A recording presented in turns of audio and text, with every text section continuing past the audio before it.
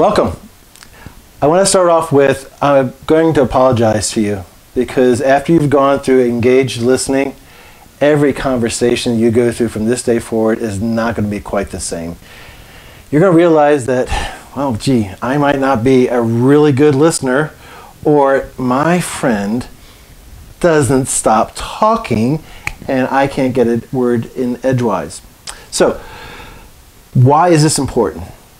This is a skill that you can practice here on earth because it's going to impact the way that God is going to be able to speak to you, because you have to be a good listener if you're going to pursue His purpose in your life, because it's His purpose and He needs to communicate that to you, and so you need to listen.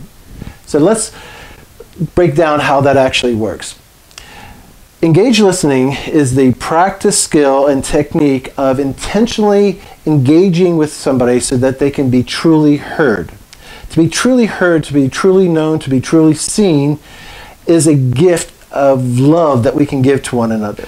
There's a number of ways of practicing the engaged listening skills. One of the first ways is just really the nonverbal, looking at their eyes, nodding your head, being in agreement with them, kind of really focused in on what they're saying.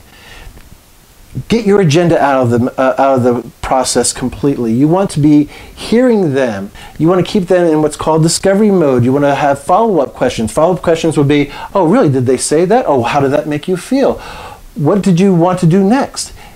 That follow-up question basically says, I hear you and I'm engaged in this process and I want to hear it all the way through. I want to know what it is that you have to say. And then discovery mode questions are ones that really invite them to go deeper.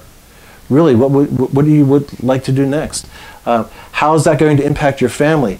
Where is that going to lead you? All those things are practice skills.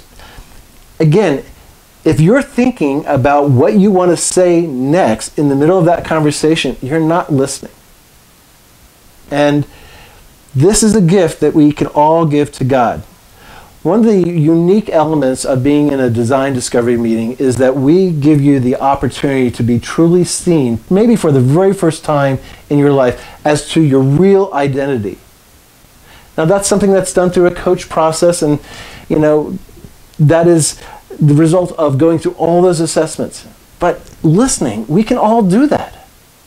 We can all take that opportunity to be able to really hear that person, to allow them to share their experience, not to inject our agenda, not to make it about us.